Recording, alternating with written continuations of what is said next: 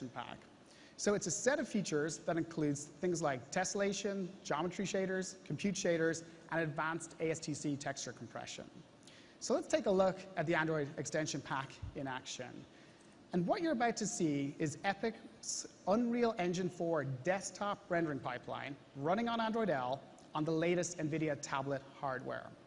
Now, the Android extension pack enables much more advanced shaders, so we can have more realistic environments, more realistic characters, and vastly improved lighting. So let's go start this up. We have a bit of a flicker here.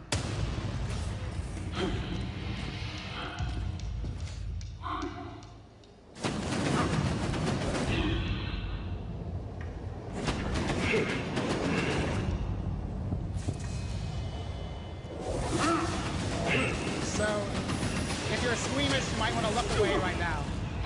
You want to play? Okay.